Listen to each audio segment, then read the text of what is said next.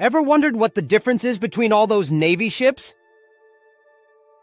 First up, frigates are light, fast ships designed for defense, used to escort larger vessels and protect against missile threats. Then, destroyers specialize in air defense, anti-submarine warfare, and surface combat. Next, corvettes are fast. Maneuverable ships are great for coastal defense, anti-ship missile attacks. Now cruisers are big and powerful, designed for long-range operations. They're perfect for command and control roles in the fleet. Aircraft carriers serve as floating air bases, carrying fighter jets and helicopters to project power far from home shores. Amphibious assault ships carry troops, vehicles, and aircraft for rapid deployment in hostile environments. Finally, replenishment ships. These ships keep the fleet fueled and supplied, allowing ships to stay at sea longer. Each ship has a specific role in the fleet, working together to keep the seas secure and powerful. Thanks for watching. Like and subscribe.